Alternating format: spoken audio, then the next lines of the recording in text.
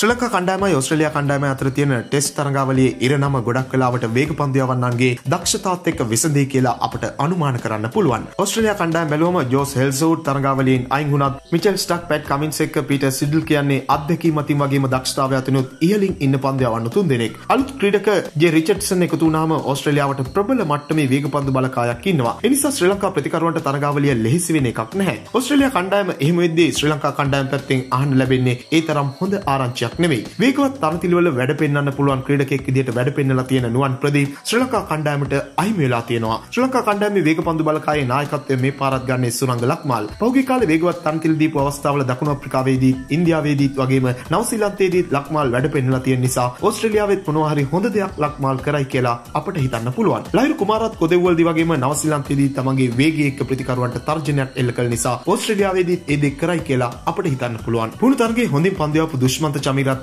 රිද්මේට එනවා නම් ඕස්ට්‍රේලියාවේ තරතිලේ චමීරටත් ලොකු දෙයක් කරන්න පුළුවන් තැනක්. කසුන් රාජිතත් නවසීලන්තයේදී ලැබුණු T20 තරගයේදී පන්දු යවපු විදිය දැක්කම ඉපිලීම දෝලනයේ තියෙන තරතිල්ලක ප්‍රතිකරුවන්ට තර්ජන එල්ල කරන්න පුළුවන් මට්ටමක රාජිතත් ඉන්නවා කියන්න පුළුවන්. මේ හැම පන්දු යවන්නම දකුණතින් පන්දු යවන්නෝ. ශ්‍රී ලංකා සංචිතයේ නුවන් ප්‍රදීප්ගේ තැන්ට වමත් වේග පන්දු යවන්නෙක් එනවා කියලා තමයි ආරංචි. ඒ විශ්ව ප්‍රනාන්දු. විශ්ව මේ වෙද්දී සෙල්ලම් කරලා තියෙන්නේ ටෙස්ට් තරඟ දෙකකට විතරයි. ඒ තරඟ දෙකේ කඩලු 3ක් දවාගෙන තියෙන විශ්ව ඕස්ට්‍රේලියාව එක්ක තරඟාවලියේ ක්‍රීඩා කරයි කියලා තමයි ආරංචි වෙන්නේ. විශ්වගේ නම අනුමැතියට ක්‍රීඩා ඇමතිවරයාට යවලා කියලා තමයි අපේ ජාතික පුවත්පතක වෙබ් අඩවියක් වාර්තා කරලා තිබුණේ. මිචෙල් ස්ටක් වගේ වමත් වේග පන්දු යවන්නන්ට පුහුණු දැල ඇතුලේ පුහුණු වෙලා එන ප්‍රතිකරු දවා ගන්න එක විශ්වට ඒ තරම් ලෙහෙසි වෙයි කියලා නම් හිතන්න බෑ. සංචිතයේ ওই විදිහට වෙනස් වුණොත් කණ්ඩායමට සෙල්ලම් කරන වේග පන්දු යවන්න 3 දෙනා හරි 4 දෙනා හරි තෝරන්න තවත් අමාරු වෙයි. ඔයාලට අනුමාන කරන්න පුළුවන්ද පළවෙනි තරඟෙට සෙල්ලම් කරන්න පුළුවන් වේග පන්දු යවන්න කවුරුන් වෙයිද කියලා? මෙවැනි වීඩියෝ දිනපතා බලන්න අපත් සමග එකතු වෙන්න. ඔබ තවමත් අපේ channel එක subscribe කරලා නැත්නම් දැන්ම අපි subscribe කරන්නත් ක්‍රිකට් වලට කැමති ඔබේ යාළුවෙකුට බලන්න මේ වීඩියෝ එක share කරන්නත් අමතක කරන්න එපා. ක්‍රිකට් පිටියේ නම් දෙස් අපිරි තවත් අලුත් වීඩියෝවකින් හමු වනතුරු ක්‍රිකට් ලංකාව වෙතින්